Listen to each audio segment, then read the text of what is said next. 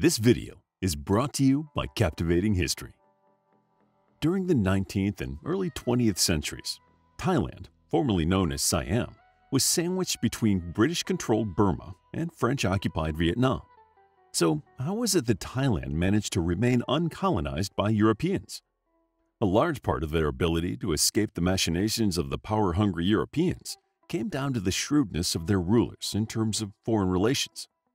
The Age of Discovery refers to the period between the 15th and 18th centuries, when seafaring Europeans sailed around the globe discovering new lands to conquer.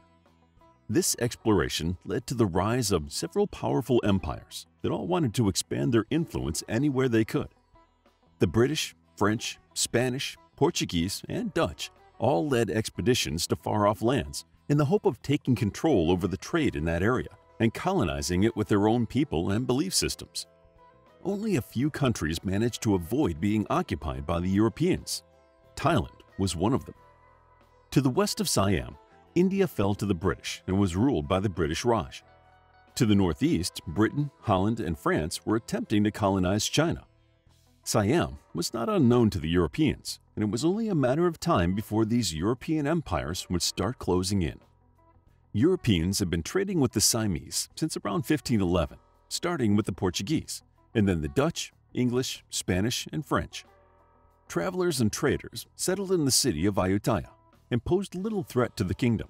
Instead, it was neighboring Burma that expanded and took the city of Ayutthaya in 1569. This conflict slowed trade with many other countries until the reign of Rama II, who, in 1818, reconnected with Portugal. Despite the Burmese' initial success in the Siamese kingdom of Ayutthaya, they never fully gained control of Siam.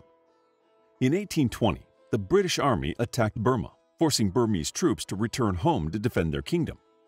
After 251 years of living under the threat of the Burmese, Siam was finally free of them. 2 years later, Rama II reconnected with Great Britain. In 1824, Rama III came to power. Seeing that Britain could easily become a threat to Siam, he signed the Berne Treaty in 1826.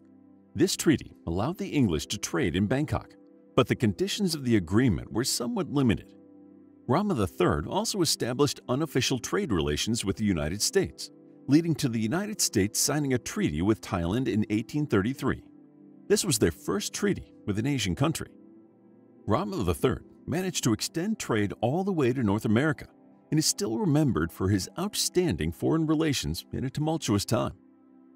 In 1855, Rama III's half-brother, King Mongkut, also known as Rama IV, came to power. Due to his predecessor's restrictive treaties with Britain, Queen Victoria sent an emissary, Sir John Bowring, to renegotiate these treaties. Perhaps understanding that this renegotiation could be a precursor to invasion and war, Siam signed the treaty, removing tariffs placed on foreigners and giving the British diplomatic immunity. Incidentally, Bowring was so appreciative of the Siamese's warm welcome and easy negotiations that he held Rama IV in high regard, referring to him as a remarkable monarch. In 1867, Bowring was appointed as Siam's ambassador to Europe, displaying Siam's flair for foreign relations. Over the next 15 years, similar treaties were signed with other countries, including the United States. These treaties did more than prevent invaders from waging war on Siam. At first, the economy suffered, but this soon incentivized rapid growth in global trade and exports, which the king supported by renewing the kingdom's infrastructure. King Rama IV also welcomed Western influence. He employed Western tutors for his children and ensured that they understood the rapidly changing world around them. He had French missionaries teach them Latin, astronomy, and math. He also employed an English tutor called Anna Harriet Leonowens. After spending 5 years as a tutor to the kids of Rama IV, she wrote 2 memoirs about the experience. These memoirs were the basis for the 1944 book Anna and the King of Siam by Margaret Landon, which inspired 4 films, a stage musical, and a TV series. These books and theatrical versions are highly controversial in Thailand and have been banned due to historical inaccuracies. When Rama IV died, his successor and son was only 16 and not yet ready to lead the kingdom. Instead, he spent 5 years traveling through countries colonized by the Europeans, learning about their political and judicial procedures. Where Rama IV dipped his toes into the sea of Western practices, Rama V waded right in. He spent a great deal of time on foreign relations and reformed Siam's system of government. Previously, Siam was run as a mandala political system. Simply put, this meant that the kingdom was divided amongst rulers of varying power and status. These leaders paid tribute to any potentates that were more powerful than them, with the Siamese king being the pinnacle of the power pyramid. Rama V deposed local rulers, centralizing the power in Bangkok. This consolidation of power ultimately united and strengthened Siam. He reinforced this by pushing for formal education and enforcing military conscription, which encouraged the feeling of citizenship. Rama V also abolished slavery and state labor, while introducing a police force, government-run tax collection, and infrastructure such as railways. In addition, he fostered the idea of unity by introducing Thai as the nation's only official language. Rama V used compromise to his advantage, and he conceded many Siamese lands to keep sovereignty and avoid ultimate colonization by the West. In 1886, Rama V feared that the French would annex Luang Prabang after they acquired Cambodia and sent expeditions along the Mekong River. He signed a treaty with France that asserted Laos as a tributary state to Siam.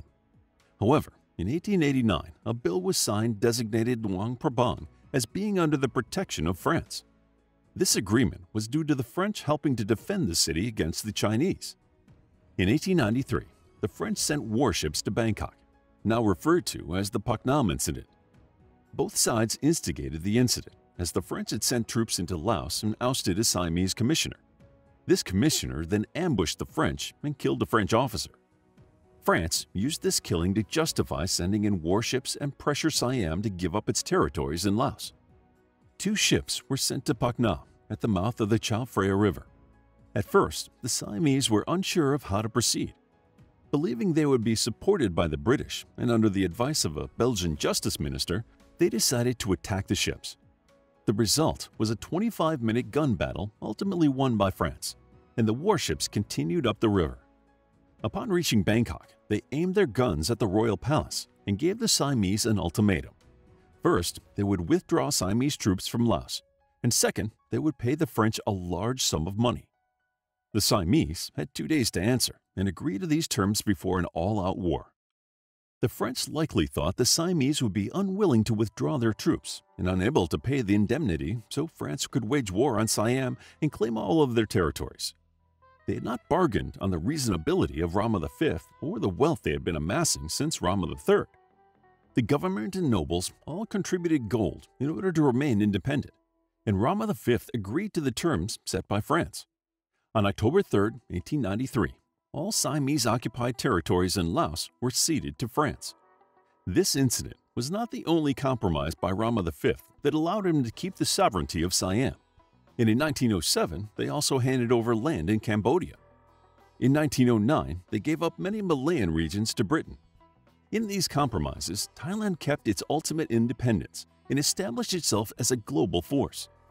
In stark contrast to its colonized neighbors, in 1902, the country unofficially dubbed itself Pratet Thai, meaning Country of the Free.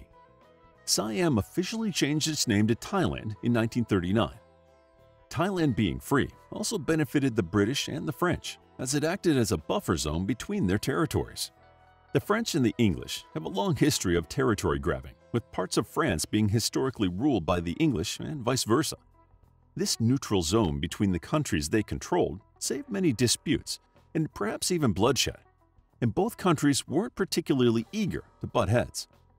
By adopting Western political methods and unifying the kingdom under one ruler, Thailand legitimized itself in the eyes of the Western countries. When World War I broke out, Thailand joined the Allied nations. This was the first time Thai soldiers were sent to another country to fight. Unlike its neighboring colonized countries, Thailand entered the war as an independent country. When the war was over, Thailand was invited to be a founding member of the League of Nations. Somewhat ironically, it was the modern policies of the kings of Siam that led to their loss of power. As Thai students studied abroad, they realized that Thailand would never be truly modernized with an absolute monarchy. In 1932, a coup was staged, and with typical Siamese diplomacy, the king ceded to the demands of the newly formed People's Party, After this bloodless coup, which lasted only a few short hours, Thailand became a constitutional monarchy, ruled by a government but still supporting a royal family with no direct power. 6 years after the coup, World War II broke out. Unlike during the First World War, Thailand declared neutrality, much to the dismay of the Allied forces. Thailand then formed a friendship with Japan instead, using this alliance to take back territories from the French. Unfortunately, it led to Thailand being ruled by a Japanese-backed puppet government, and many of the hard-won alliances that Thailand had achieved were undone. Many living in Thailand did not agree with this new fascist stance, and rebellions were organized by the same man who was instrumental in overthrowing the Thai monarchy, Priti Phnom. Since its official founding in 1238, Thailand has fought off its fair share of invaders. Going from a nation of separate kingdoms to one united country undoubtedly helped it keep its independence in the face of European colonization. While there are many contributing factors, the Thai people ultimately have their forward-thinking monarchy to thank for this. By unifying the kingdoms, understanding the Western political system and philosophies, as well as being willing to compromise, Thailand was able to escape the clutches of the European empires, a feat that only a handful of countries in the world achieved. Having excelled in diplomacy rather than warfare, Thailand asserted itself as a formidable country. Its beautiful beaches, ancient temples, and bustling capital make today's Thailand a popular tourist destination. The people have maintained the friendly and respectful attitudes that helped them historically maintain good foreign relations when invasion and colonization were the norms. All of this makes Thailand the truly unique country it is today. To learn more about Thailand, check out our book, History of Thailand, a captivating guide to the Thai people and their history. It's available as an ebook, paperback, and audiobook. Also, grab your free mythology bundle ebook while it's still available. All links are in the description. If you enjoyed the video, please hit the like button and subscribe for more videos like this.